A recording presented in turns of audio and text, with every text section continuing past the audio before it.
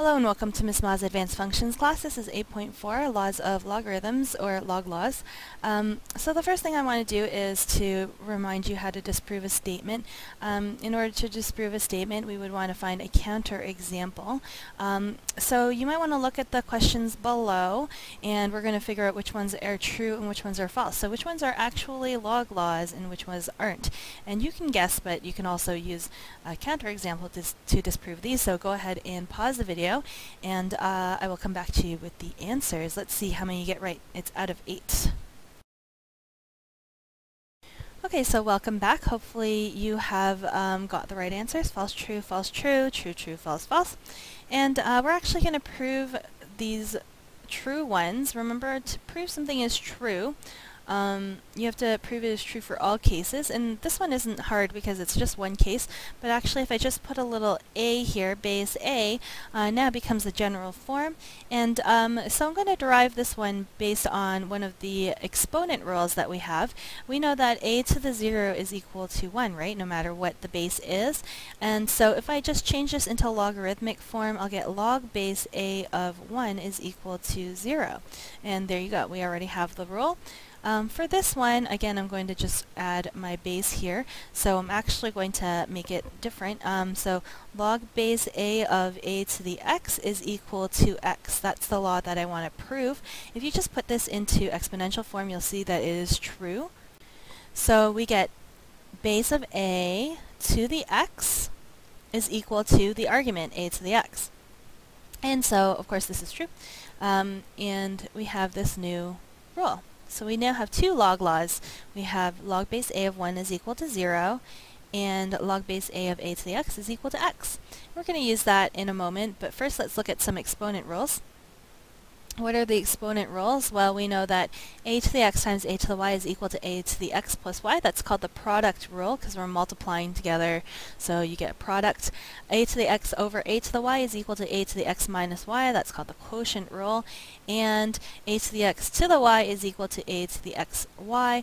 That's called the power rule.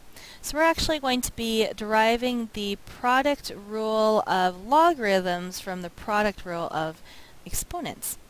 Okay, so we're going to start with a to the x times a to the y is equal to a to the x plus y. What we're trying to get to is log base a of a plus log base a of b is equal to log base a of ab, like that. Okay, so this is a really good question for thinking question on the test or for a quiz or something like that. It might ask you to derive the product law or the quotient law or something like that. I do like to do that. It's a good mathematical exercise. Okay, so the first thing we're going to do is actually define a to the x and a to the y as m and n, and then we're going to put it in logarithmic form. So log base a of m is equal to x, and log base a of n is equal to y. Now we're going to use those and substitute them in. So a to the x is m and a to the y is n, and this one we can't do anything with yet, so don't get all sneaky or something. Now we're going to log both sides with base a, and don't forget to put brackets around your argument. So log base a of a to the x plus y. And now we're going to use the rule that we derived just now. We said that log base a of a to the x is equal to x, right? So that means that log base a of a to the x plus y is actually equal to x plus y. And now we can replace x plus y since we already defined them. So log base a of mn is equal to log base a of m plus log base a of n. And there you go. See? We got the same log law. And so that is called the product law of logarithms. Okay, so here are some of the log laws. Log base a of mn is equal to log base a of m plus log base a of n. For the quotient law, we have m over n, so it's minus in between. And we call this the bunny hop-at law. It's based on the power rule.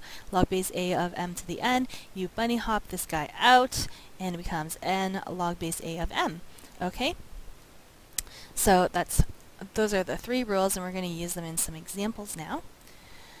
Here we go. So if you want to pause the video and do these on your own, you can, but I will go ahead and do them with you. So, and then we'll be done the video. Log base 3 of 6 plus log base 3 of 4.5. So because there's the plus, we know that this is going to be the product law. Log base 3 of 6 times 4.5. Again, I'm putting brackets around my argument, so this becomes log base 3 of 27, and if you know your powers of 3, then you know this is 3 cubed, so we can just write 3. And so we'll do this next one, log base 2 of 48 over 3, and this is going to be log base 2 of 16. 16 is 2 to the 4, so this answer is 4. Last two, log base 5 of cube root of 25. Actually, we did a really similar one before. Just wanting to remind you, that 25 is really 5 to the 2 over 3. And because of the bunny hop-out law, we can move that out. So this is 2/3 log base 5 of 5. Log base 5 of 5 is 1, so this becomes 2 over 3. And the last one, this one we want to simplify it so that it doesn't have any of these radicals, and we have all separate logs, so that's what it means by simplify. So basically log base a of x cubed y squared over w to the half, that's what that radical means. You can see, again, I put it inside of the argument, log base a of, and I'm going to distribute this half to all of them, so I get x to the 3 over 2, y to the 1 over w to the half, like that. And now I can separate them out. So log base a of x to the 3 over 2 plus log base a of y minus log base a of w to the half.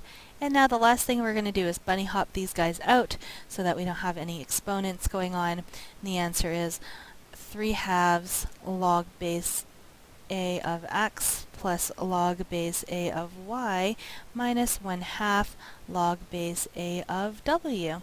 Okay, so those are our 4 examples. Hopefully you understood it. My homework for you before you come to class is to derive the quotient law.